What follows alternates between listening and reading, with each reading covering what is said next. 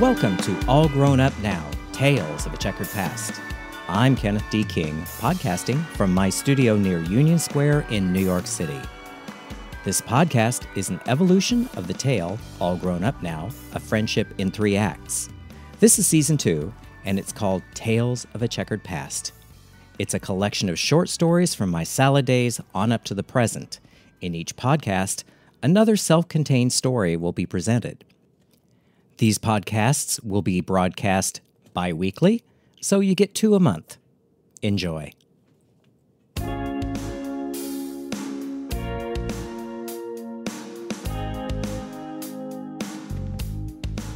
Episode 72 is a story about someone from my adolescence. Her name was Gwenda. So I call episode 72 Gwenda.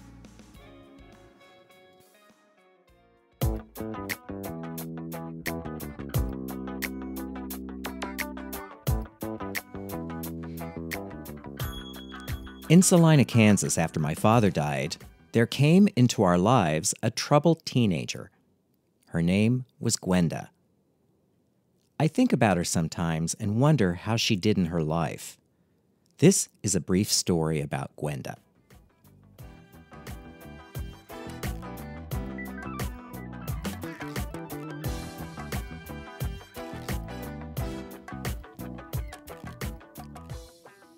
After my dad died, there was much concern that I didn't have some male role model in my life, what with Miss Ann being a widow woman with 2 daughters along with me.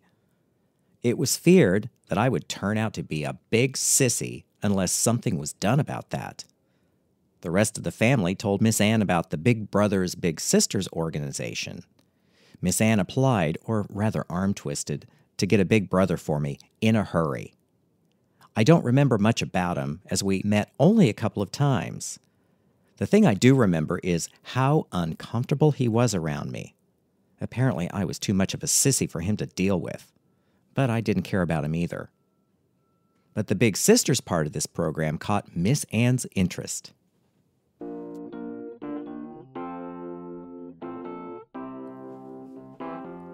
One sign that Miss Ann was coming back to life after Dad died was her desire to get out of the house. As she had no job and had slave labor in the form of 3 kids to do all the housework every day, Miss Ann had time to spare.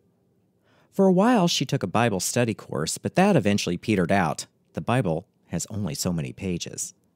She then decided that volunteering was going to be more satisfying as it was more open-ended. So, Miss Ann decided to be a big sister. Why, I'll never know, but there you are.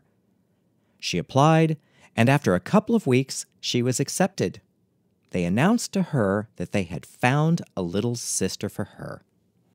Now, for some reason, the Big Sisters gave Miss Ann the most incorrigible girl they had, a 13-year-old named Gwenda. The Big Sisters organization warned Miss Ann Gwenda had had a choice between reform school or Miss Ann. No doubt there were days that Gwenda wished she had chosen reform school.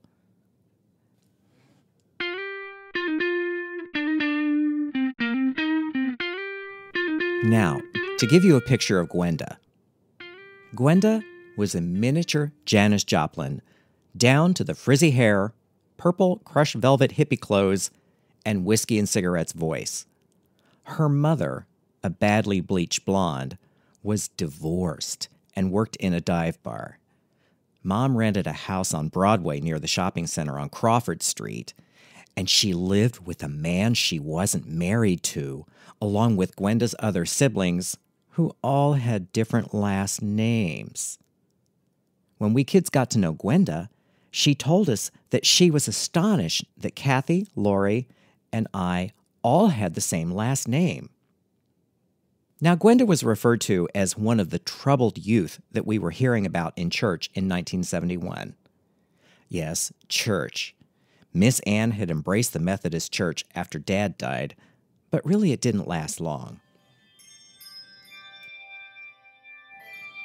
As an aside, the church lasted long enough for the church to actually, swindle, I shouldn't say that, get Mom to donate a bell choir.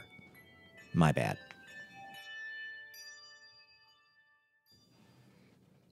It wasn't long after we met Gwenda that she got into trouble again.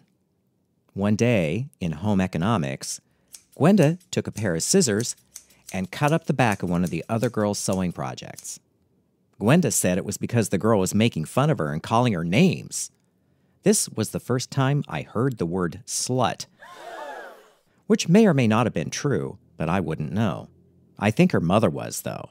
Miss Ann always referred to Mom as that barfly. Gwenda told us later that the students did this a lot. We would call it bullying today. But at the time, given her family's situation, the good and righteous people of Salina, Kansas would say that she had it coming. Indeed.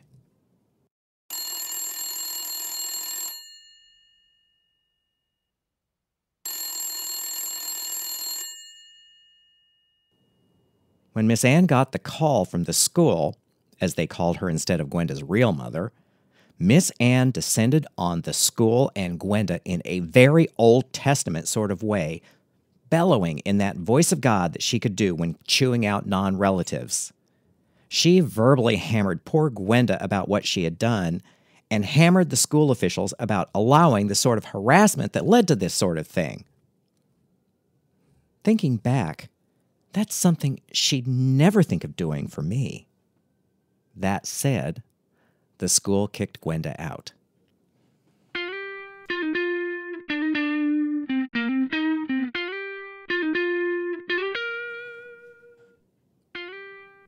Soon after, Gwenda ran away from home and hooked up with a much older guy who bought her lots of clothes. It fell to Miss Ann to go find her and bring her back. She found Gwenda in some dive motel north of town and brought her to our house to stay until the family and school situations cooled off. I thought Gwenda looked so cool in those clothes, as what she got were the early 70s midi and maxi skirt outfits with more psychedelic crushed velvet, and they were accessorized with lace-up thigh-high brown suede platform boots and some fur hats. It was very Giorgio de Sant'Angelo, but my favorite piece was the black Persian lamb maxi coat.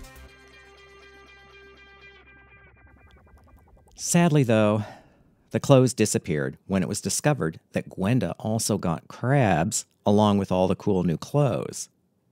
Now, we kids didn't know what that was, and it wasn't explained to us. But for a long time, there was a can of Lysol spray in the bathroom that we were instructed to spray the seat with after Gwenda would visit.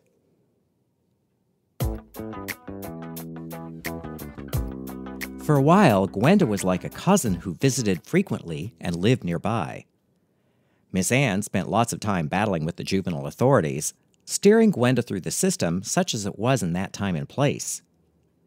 Looking back, though, I find it interesting that she could spend all this time on Gwenda, listening to her troubles and helping her sort out her problems. Because she certainly wasn't doing it with us.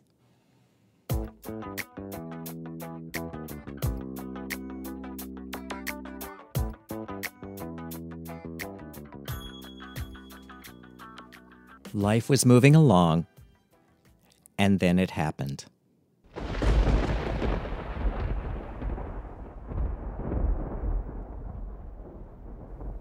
March of 1971 was when Miss Ann got the phone call out of the blue from Don White. The call came late at night, so we kids heard about it the next morning at breakfast. Mom was all dreamy and told us that an old boyfriend from years ago had finally found her. It seems he was stationed in the Air Force Base in Salina in the early 50s, and that's how they got to know each other. He tricked a telephone operator into telling Grandma to tell him Mom's married name earlier in the evening. It never occurred to me at the time to ask, why did he have to trick? Don lived in Oklahoma City. They had talked for hours, she told us, and it seemed like old times, and could he come to see her next weekend? She said, why, yes, of course. She just knew we would all like each other, which was her way of saying, goddamn you kids better make nice or else. We never ever knew what "or else" meant, but we knew it wasn't pleasant. Well, when the family heard about this visit, they were apoplectic. This I didn't understand. I was thinking, good, this'll get her out of our hair for a while. It never occurred to me that something was afoot if Grandma had to be tricked into telling Mom's married name. But I was 13, and thinking of more immediate concerns, like, will he take her out for a long dinner so we can have some relief? Maybe we get to watch Dark Shadows and Johnny Carson and The Late Show for a change before she came back to bear down on us again. And will Grandma stay with us?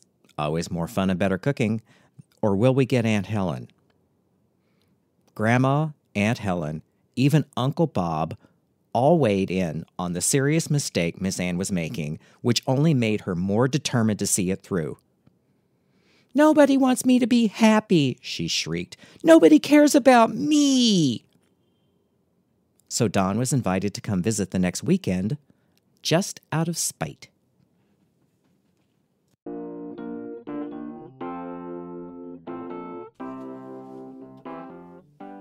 For those who've listened to this podcast before, you kind of know the rough outlines of this story. So, for those who haven't listened to this podcast, I'm going to make a long story shorter. Don came to visit on weekends, and Miss Ann traveled down to Oklahoma City a couple of times. 3 months later, he popped the question, and they were married. I didn't understand why things were moving so fast, or exactly why Miss Ann was compelled to marry him. I didn't know at the time that getting married in less than 3 months to someone you only saw on weekends might be unusual.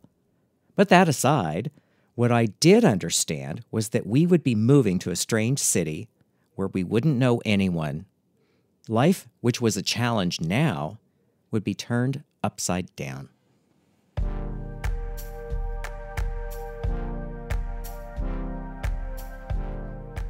As the wedding day approached, Gwenda started feeling insecure and caused some trouble. Miss Ann, of course, went into a "she's so selfish, she doesn't want me to be happy" routine. Indeed. Sadly, I don't know how Gwenda ended up. Events took a turn when Mom and Don got married, and Gwenda got tossed out when we started packing. Looking back, what Gwenda experienced was crueler than what we kids were going through. We at least had stability, or rather predictability, but Gwenda had none of that. Our family represented some sort of normalcy for her. Even though Gwenda was far from reformed, she allowed herself to believe that we would still be there for her. Our situation appeared less transient than what she was used to. Miss Ann held out the potential of having some kind of security and cohesive family experience, only to snatch it back when it became inconvenient. What pains me to this day was her lack of awareness, her obliviousness, as to how this would affect Gwenda. I do remember our last time together. We were all at our house in the living room. Miss Ann was introducing Gwenda to a new big sister and trying to put some positive spin on the situation. Gwenda sat silently, looking down at her lap, saying nothing, showing no emotion. The new big sister looked like no fun at all. Actually, she looked more like a matron in a women's prison film, what with her gray clothes and sensible shoes. The contrast to Gwenda's day-glow outfit said everything. This was a monumental mismatch. The new big sister eyed Gwenda suspiciously the whole time, just waiting for the jailbreak. All in all, it went badly. Gwenda had been dumped for a man yet again, just like she had experienced with her mother several times. And not too surprisingly, Miss Ann didn't, or wouldn't, see what she had done. I couldn't help her because my life was being bulldozed as well. We were all being dragged along in Miss Ann's wake. It haunts me to this day.